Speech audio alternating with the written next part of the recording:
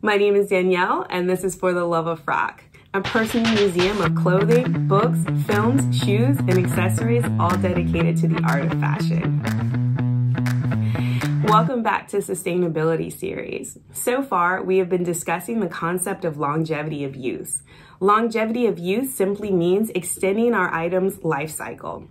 It is important to understand that prolonging an item's life cycle begins with purchasing the best quality that you can afford. There are now several retailers who offer quality goods online at heavily discounted prices. I will link a few of my favorite selections in the description box below.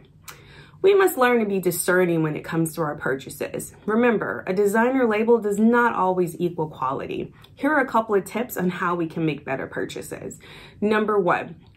Construction. Pay attention to how an item is made.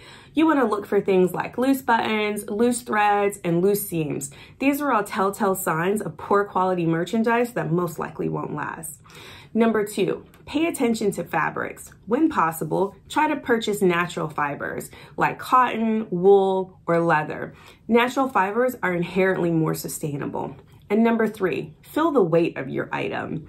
Higher quality materials tend to be heavier. They tend to feature items like metal zippers and have what we call a soft hand.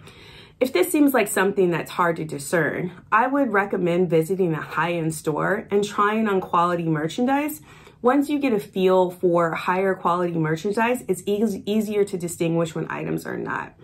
Remember, by purchasing the best quality items that we can, we have already increased the chances that we'll get to love those items longer, making us more sustainable fashion consumers.